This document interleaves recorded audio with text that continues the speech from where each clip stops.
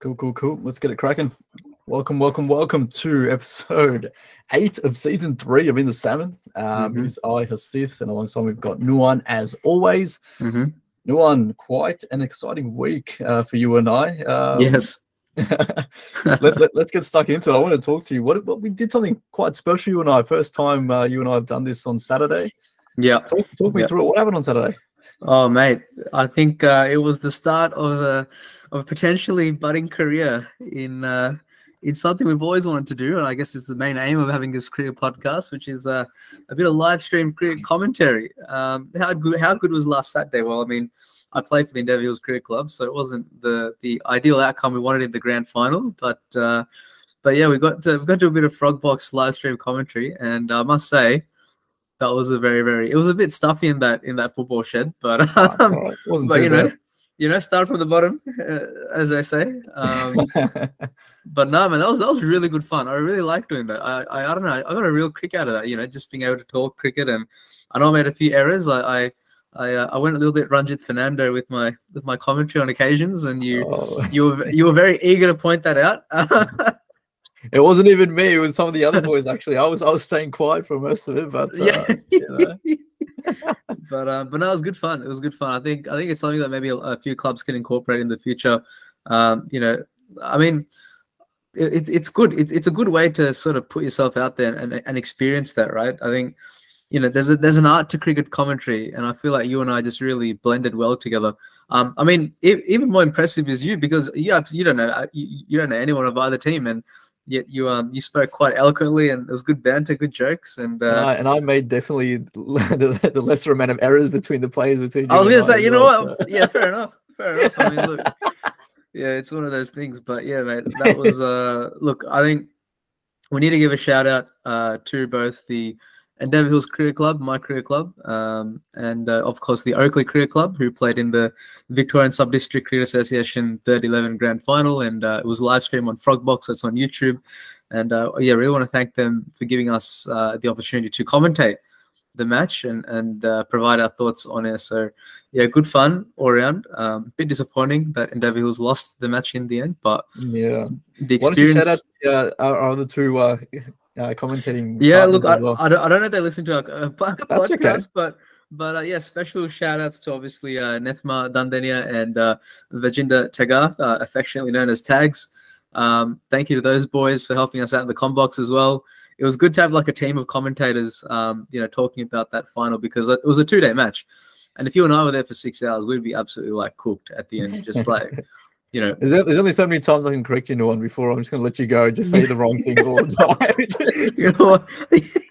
Oh man, I'm in that Ranjit Fernando phase of my commentary now. It's just thinks it's a run out, but it's an LBW. It's too early in your career to be making such mistakes, bro. What's going on? I need to get a bit of Richie Bennett back in there. But no, look, it was good. I really liked it. I hope we get to do more of that.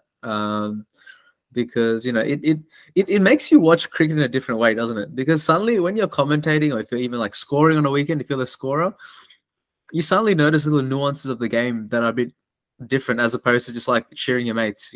That's right. Yeah. I mean, you picked up on a lot of different interesting things. You made some good observations, good analysis. I think the special shout out goes to you, because you're like a third party. You don't know who's playing. You don't know the players personally. You don't know their strengths or weaknesses. So you played that very Harsha Bogle, Mark Nicholas kind of role, where Say Harsha Bogle, didn't you? Yeah, Harsha, are you listening? So no, good stuff, man. I really liked it, and we have a good vibe, good chemistry. So keen for more of that. No, it was good. Yeah, really enjoyed it as well. And I think, you're right. When you're commentating, it's definitely very, very different to if you're playing in the game. I think for me, like captaining this season as well, it was kind of like you're looking out for certain things or certain opportunities on how to get the batsman out, as opposed to just watching and seeing what unfolds. You're thinking about what bowlers can do, what batsmen can do. So yeah, I really enjoyed it, and special shout out to the other two boys that were with us as well, who made it a lot easier for us, because you're right, 6 hours would have been absolutely 6 hours stuck in a box with you, Noah. Let me just say, we might not be doing this episode today. You know, that's too much time spent. Exactly right. Racking up too many hours with you, Noah. Can't deal with this, man. No, I think that's what makes cricket such a fascinating game, because depending on what perspective you observe the game, I guess what you notice in the game differs, right? Like if you're cheering for one team, then obviously you're focused on your team.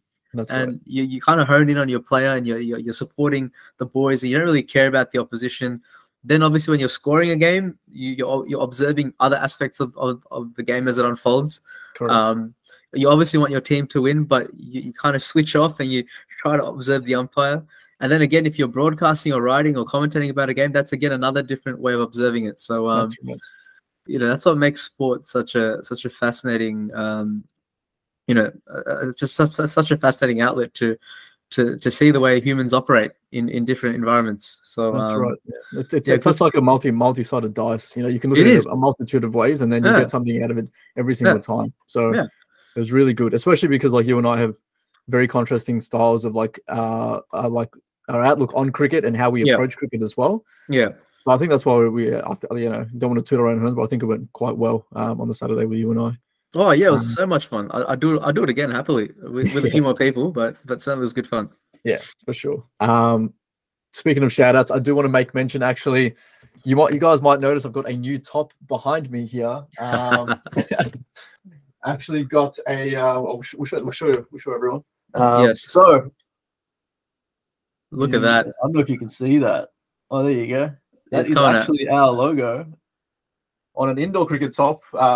So we're actually sponsoring an indoor cricket side of ours. One of the boys from outdoor, started an indoor team. Aaron Hardy, shout out to you. That's his side. Who's so gracious to have our logo on the shirt. So hopefully the Hacktrell boys do really well. So they'll be playing at Springvale Indoor Centre, I believe, this season. Yeah. So yeah, shout out to the Hacktrell boys and good luck. That's awesome. But let's jump into the meat and potatoes of this episode, Nuwan. Yes, absolutely. A lot has happened in the last week. We say that every week, but I feel like this week was a little bit more painful for you and I than others. All right. Oh, I don't want to talk about it, but we have to talk about it. Exactly. Of course, I'm talking about the recently concluded Test series between Sri Lanka and New Zealand in New Zealand, where Sri Lanka were, unfortunately for us, whitewashed in emphatic and disappointing fashion. Yeah.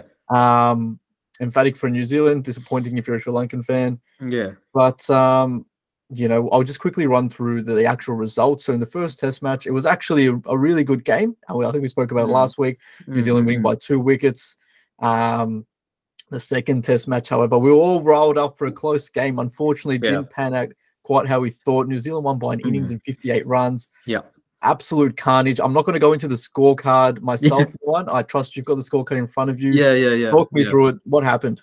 Look, I honestly feel like Lanka went from like being really competitive to being typical Lanka that doesn't know how to play in non-Sri Lankan conditions. I feel like all the mental energy that was spent in that nail biter in the first Test just sort of went out the door for the second Test. And quite frankly, it was quite embarrassing, and it was just a very unwelcome reminder of why Sri Lanka continues to only get 2 Test series against the really competitive teams when they play poor cricket like this. And I think what makes me really sad is that Lanka showed that they were competitive enough in green conditions, in colder conditions. They showed that they're competitive. The first Test, Angeles got 100. There was really, really good stand-up performances. Mendes made 80, 87. Very quick game as well. We saw Asita Fernando, that the medium fast bowler, take 4 wickets. Like Lanka showed signs that they can compete. This Test match was like complete brain fade. Like there was, I watched the highlights. I'm a faithful Lankan supporter, even though I'm very disappointed. The bowling was wayward. They were just bowling wide, it was spraying it. I think Lahiru Kumara, who bowled really well in the first Test, he was going at 6.5 runs and over. Yeah. When New Zealand piled on the 580 for 4 declared, just real like half volley, useless. Just Sri Lanka were playing without any direction, without any kind of plan, as they say. And look, you can't always plan for things, but even the basics were going astray. I think what really annoyed me was a couple of the bowling changes that Dimuth was making. There were times where I thought, he should have brought on, someone like a Dhananjay De Silva just to break things up a bit. But it's just annoying when this happens, because it kind of undoes the really hard work that was done in the first test. It does a little bit. Yeah, I agree. So it's like the biggest tease, man. You know what I mean? The biggest tease. If we can liken it to Nuan on a Friday night, you take a beautiful girl out to dinner. You know what I mean? You made reservations, dinner reservations. You catch a cab back to her place, and then Nuan pulls out the line. Oh, I could really do with a coffee. And she goes, mate, I drink tea. We're not having coffee tonight, and sends you on your way. It's such a tease, right? And you hate it. You hate that. It's just one of those. It's like you pick that Netflix movie, you think you're gonna pick something good, and then it's like, I don't know, it's like Dubai Bling or something. I don't know. It's just, Yeah, I think for me the standout was as you said, they were going at quite a fair tick, the Kiwis. Apart from Tom Latham, who had a striker of 28, the lowest striker was 72. Which is very good for an ODI, and that was Devon Conway with 78. Then you've got Kane Williamson operating at a striker of 72.63, accumulating 215, and then Henry Nichols at even a higher rate, 83.33, 200 not out of 240 balls. Is this red ball cricket? What's going on? It's a basic question. I think it's like this. I've got a really good Kiwi mate of mine who I met last year. His name's Elliot. Elliot, if you're listening. Look, I know I said Lanka might win this 2-0, but look, I'll let you I'll let you take the brownie points. My friend Elliot said this to me, right? And he was like, Nuan, if you're letting Henry Nichols score a double 100 in a test match, there's something seriously wrong with your bowling. Yeah, that's what he's. I mean, along the lines of those words. Maybe Elliot will correct me if he listens to this podcast. But he was like, I mean, Henry Nichols is a good is a decent batter, but he's not. If you're letting someone like him score a double ton, then there's something not right with the way you've been bowling. Look, I think Lanka needs to step away from this. Think about what went wrong. They can compete. They can compete. This test was just an example of just a complete brain fade. I felt like they just let everything go. When they batted, only Dimuth Karunaratne and Chandimal in patches showed any sign of resistance, right? And New Zealand weren't even bowling that quick. Hasid, I think they were operating at around the 135, maybe just a tick under 140. Yeah. I think our fast bowlers are quicker than theirs. I think I saw on the speed. You've only got Matt Henry really, who's a genuine quick, and then you've got Tickner who's okay, but he's not like express. Yeah. So I had a look at the dismissals as well. A lot of the Sri Lankan batting dismissals, like when we got out, were literally all due to rash shots. A lot of them were just due to big hits and just holding out. Like Chandim, especially Angela Matthews. Kusal Mendes, oh my god, don't get me started on Kusal Mendes. He literally just he's like, here, have a catch, and it's just it just really annoys me, angers me, irritates me. All the adjectives. So this is not like, it's not like Sri Lanka can't compete. They can compete. The second test was literally just a complete brain fade. And then they showed. Can you brain fade for multiple days though? Like, brain fade suggests that it's like a it's like a lapse. You know what I mean? Can you lapse consistently for like multiple days at a time? I don't know. I think it's like this. Yeah, it's not. They did brain fade in the sense that their shot selection, the shots that Lanka were playing were absolutely disgusting, right? And given the situation they were in, just absolutely not appropriate, right? We're talking about the first innings alone, right? Because the second innings was pretty good, right? The second innings they finally kind of switched on a bit, but it was only a matter of time before New Zealand was going to win. But that first innings, it was a combination of brain fade and then also just panic stations, I think it was around the 4 for 34 mark when this Angela Matthews was dismissed.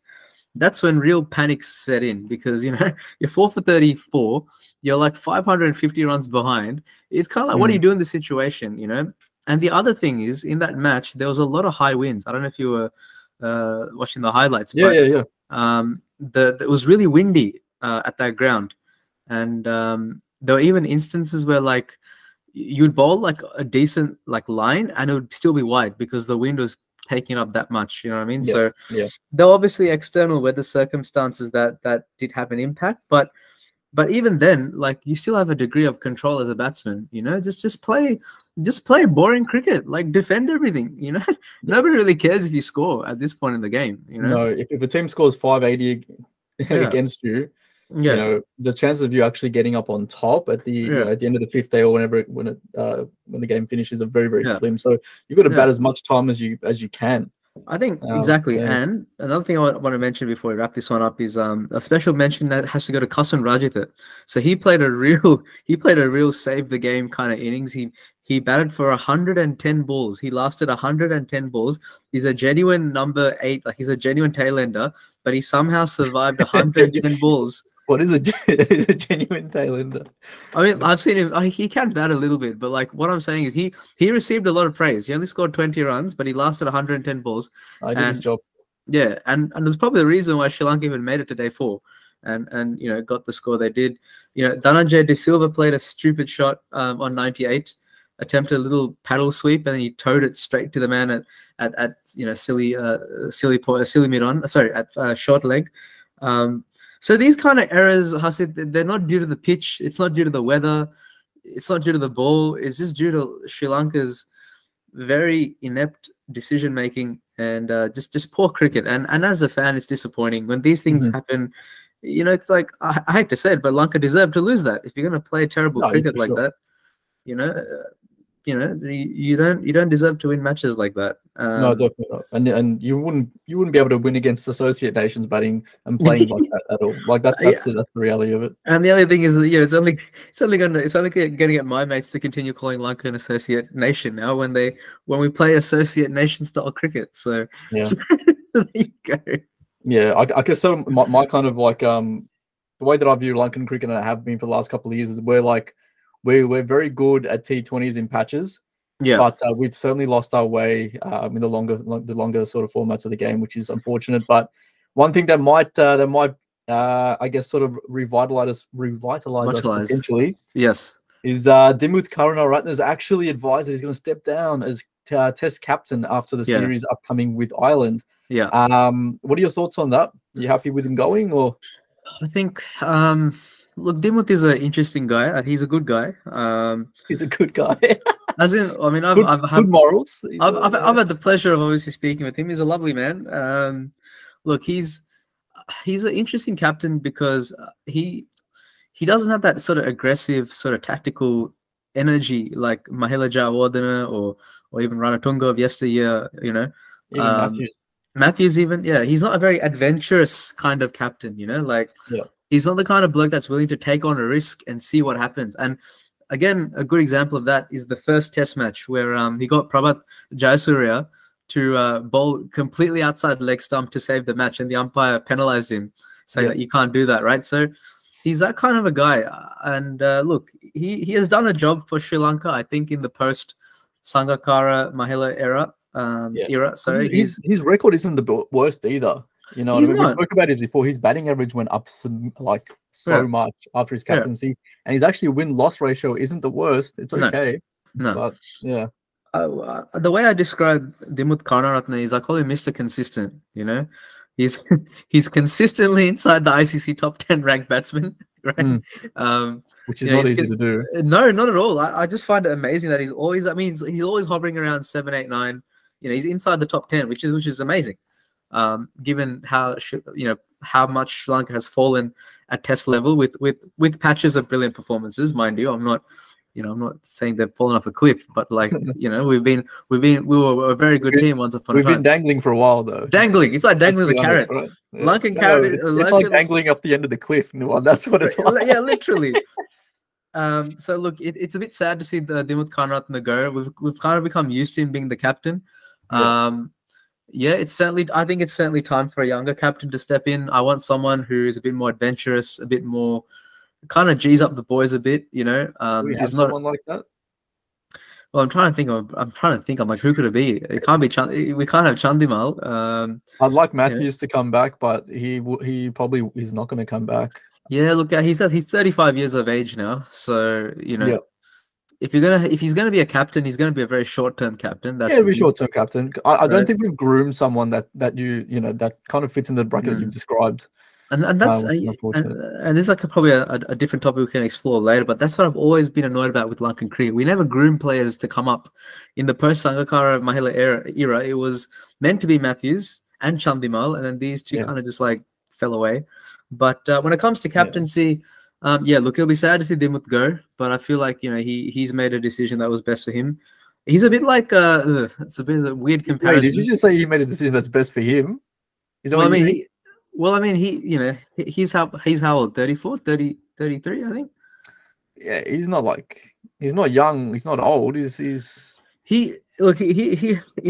similar to what Tim painted for Australia. Dimuth took over the Sri Lankan team at a very pivotal time, at a very awkward time.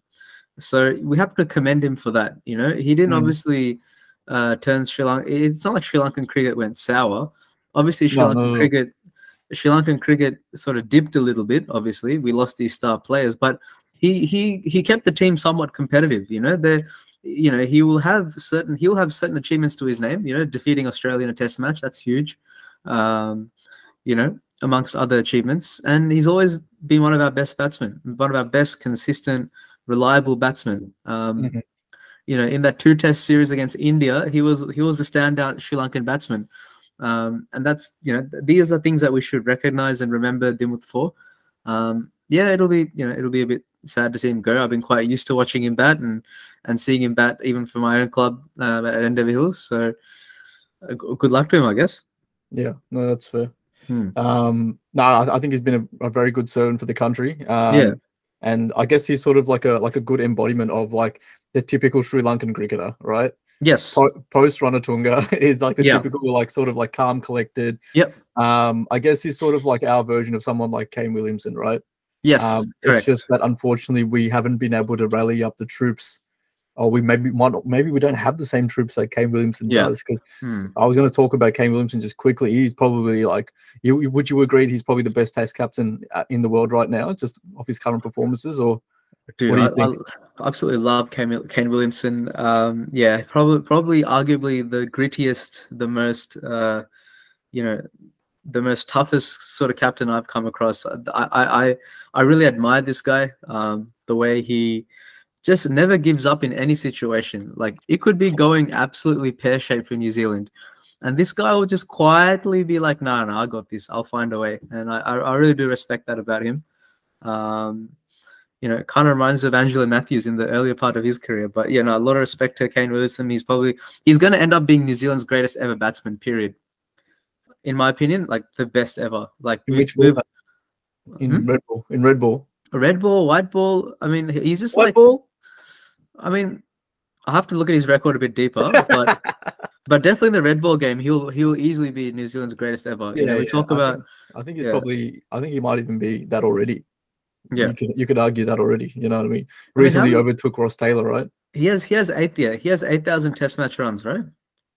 Oh, you're the numbers man. I think he's surpassed 8,000 runs. He's only 31, 32, 30 around that age, so he's still got a solid maybe 4 or 5 years. If he can easily join the 10,000 club, I reckon, and if he does, he'll become the first New Zealand cricketer, as a New Zealand male cricketer, to reach 10,000 Test match runs. So that's huge. So I think he can definitely achieve that. Yeah.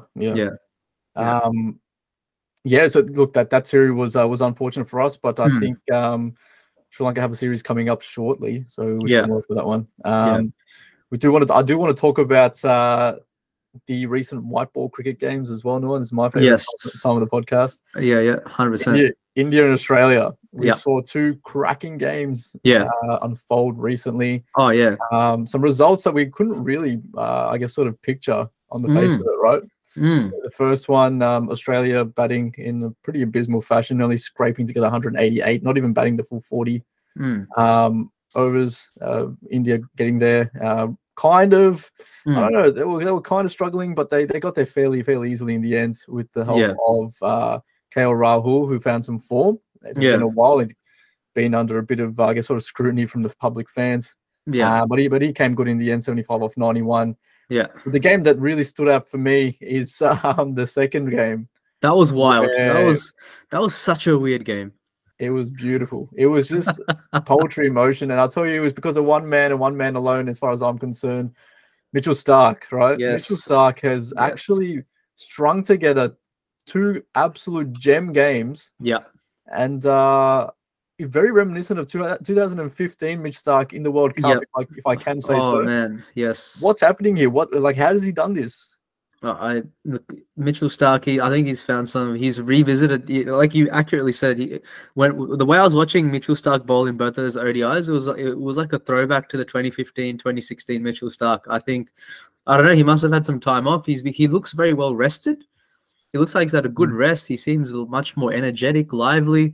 He looks like he's just gone like 5 years younger. He's smiling. He look 5 years younger. Are you talking about appearance? Appearance, just the vibe. It's like that's the vibe. Like, he's got the pace up. He's trapping Virat Kohli for LBW. The in-swinging Yorker is back. That's the one that actually really surprised me. That in-swinging Yorker is deadly, and if he can actually control that like he has done. Oh man, that was it's always nice to see Starc at his best, and I wish the late great Shane Warne was here to witness this as well. He would have been quite proud to see Starc at his best. But Starc, when he's on top, he's a very dangerous bowler. He's probably so difficult to face. I would not want to be a batsman facing up to Starc with that dangerous in-swing Yorker. And then when he bowls that outswinger, it's like a subtle difference. But that's right. That extra pace, and you don't know whether to come forward, come back. It was magnificent, and he was rewarded with that fifer. And when Indians come across this kind of bowling, even the best look like absolute gooses. Like, he made a mockery of of the likes of Surya Kumar Yadav, which we need to talk about. Even Shubman Gill, Rohit Sharma, the captain. When that ball swings late, oh my God, they look like absolute gooses. And he was well supported by Sean Abbott and the other new guy, Nathan Ellis. He bowled really well. The new guy, Nathan Ellis. He's not the other new guy. He's Nathan Ellis' new one. Put some respect on his name. He's played for Australia before in T20s. The newer guy. Yeah. What do you mean? He's only played 4 ODIs. But he's played a few T20s. He's not the new guy. He's been around. Okay. All right. Fine. Look, in the Nuan world, you're not a real cricketer unless you've played 50 ODIs, right? Yeah, exactly right. In the Nuan world. Yeah, that's it. I don't know you then, but that's fine.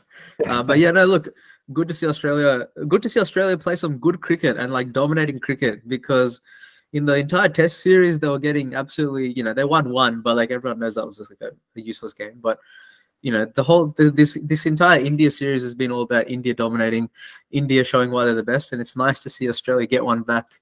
So good on them.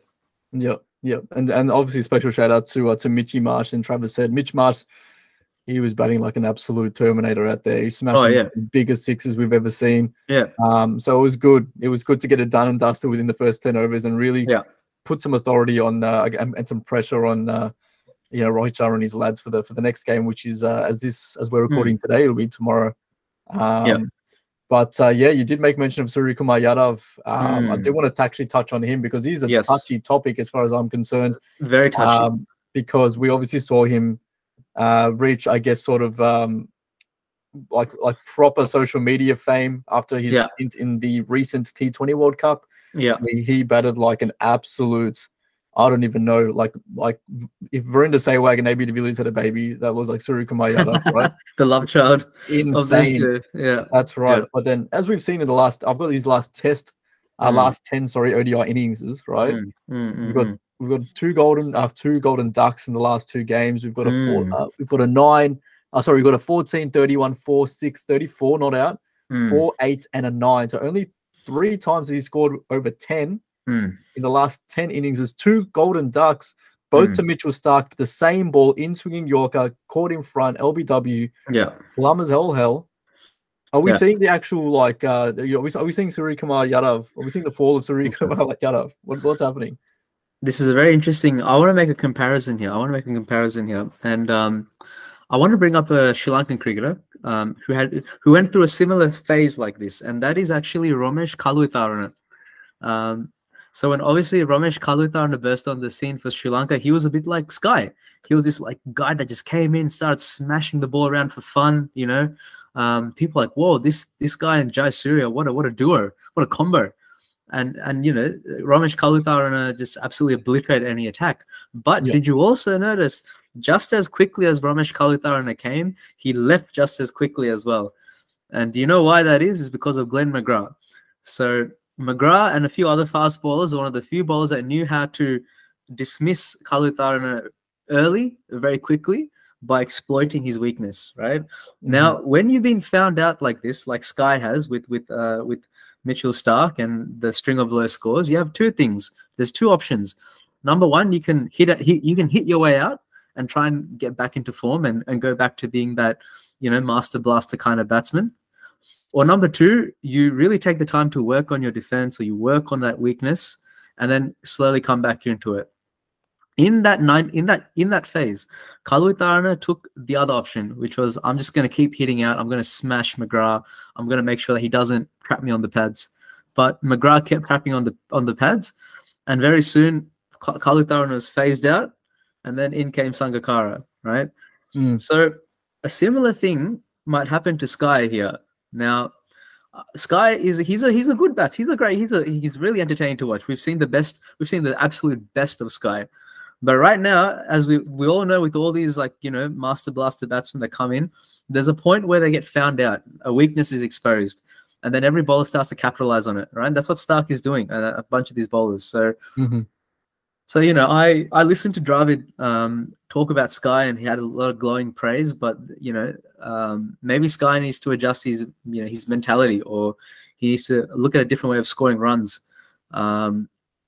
Because there's obviously an apparent weakness with how he's batting, and I'm not some expert analyst like wanting to say exactly what's going on, but there's something mental, there's something within his mindset that is causing him to get out like this, and he needs to hurry, or else his spot could be up for grabs when the World Cup comes around. So potentially, I think he's already branded himself as like some kind of cult hero within India. So I think he's already done that. It's interesting that you say that he should change his technique or something like that. And it is interesting that you've compared him to Kalutharana as well. I'm talking about that phase of the career, that chapter. That's all. I think it's different because there weren't T20s in when Ramesh was playing. So of course, Suryakumar has had like the license to sort of brand himself in this fashion, and obviously like he's come into the ODI side because of how he's performed. And and this is I guess this is like a good topic of conversation as well, because like it is. People said a similar thing about Rishabh Pant not recently, like probably a year ago, because he batted very much similar to Suryakumar Yadav, and he did that in the Test arena. And then we're like, oh man, this isn't really Test cricket, this and that. Or he'll bash like a really quick 90, 98 or 99, and then just go out, and people are just like, oh, why did he play that shot when he's on 99? But then like I'm over here and I'm scratching my head like, man, how did he accumulate the first 99 runs to begin with? He's batting that same way, right? Correct. We saw actually a couple of days ago, Sophie Devine scored 99 off 36 balls, I believe. And then she could have easily hit a single. This is in the WPL, by the way. Yeah. For RCB. She could have easily hit a quick single and then hit the ton. But some players just aren't like that. They're not all about the accolades and this and that. They got to a position playing a particular way with a particular mentality, and they're true to that, and they want to keep playing that way. So I think there's definitely credit due for players that have the, I guess, sort of the balls to play like that, right? But it is interesting because 10 innings is a lot, and 2 golden ducks is not pretty. Last thing you want to see is something like Ajit Agarkar getting 7 ducks in a row or something like that back in the early 2000s. No. I think you and I should observe this phase of Sky's career and see how he comes back from it. I think it'd be very interesting. Just it's something for us to learn from. We can learn something from this and see what he does, because I guess Sky put a lot of like he raised the bar so high, right? He raised the bar high, like literally, like untouchable. It like, was just him by himself at the top, right? Yeah. I remember on Instagram, Twitter, all these people like, whoa, this is like superhuman batting. It's a superhuman guy, like Glenn Maxwell, Trent Bolt, all these characters are like, oh my God, this guy, where did he come from, And India was like, proudly showing he's like our superstar, he's the hero kind of thing. And so now obviously the sky has fallen, as you've as you've very cleverly mentioned there, pun completely intended. So but, as you were saying. No, I mean, you're right. We knew this was going to happen as well, man, because like we were talking about this right throughout the T20 World Cup. Every knock, we're like, man, this guy's a beast. But what goes up must come down. There's no way he can maintain this, right? So I think this is going to be Suryakumar Yadav's first real mental challenge, right? How is he going to get through this, right? But getting out for a couple of like low knocks is fair enough, but 2 golden ducks to the same ball, the same bowler is huge. So I'm super excited to see what he does in the next game. I don't know if he should kind of like bat in any particular way, but I think the main thing is you got to bat time. You got to bat time. He's created this sort of like this baby that he can't control. And it's his ego. It's his ego. It's the crowd. It's the expectation. He's created this monster that he just does not have control over at this point in time. So he has to work really hard. But also at the same time, he has to realize how he got into the position that he got into. By trusting his gut, seeing the ball, hitting the ball. So I don't know. I think it's a very dangerous thing to have players like this in this kind of light, because there's so many children out there and so many players that are striving to be something like Sky. And it's like a 1 in a million type of thing. To be able to bat like that and to be able to make it to international status. Of course, it's probably in India. It's probably like a 1 in a billion type of thing. To be honest, let's be real, right? 100%. So 100%. Yeah, we knew it was going to happen, but we don't want it to. We don't want him to like leave, and we certainly want to see him in the World Cup later in the year. See, what I'd probably suggest to Sky, not that he's ever going to listen to this, or I hope he does. Expert analysis.